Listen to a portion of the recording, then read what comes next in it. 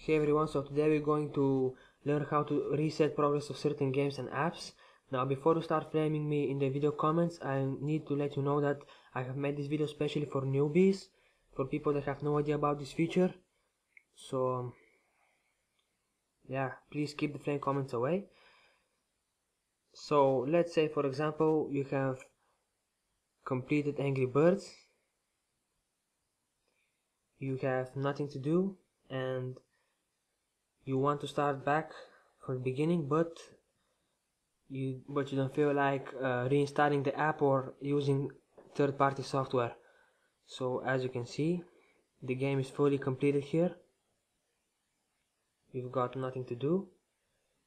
So what we're going to do is go to settings, applications, manage applications.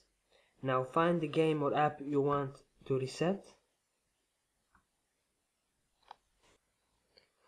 In this case I have chosen Angry Birds, so tap on it and now you see clear data here. Now this resets the progress. So let's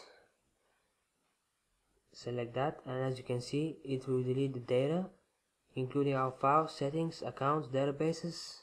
So yeah, that's the progress files. Okay, and we've cleared it. So now let's start back the game.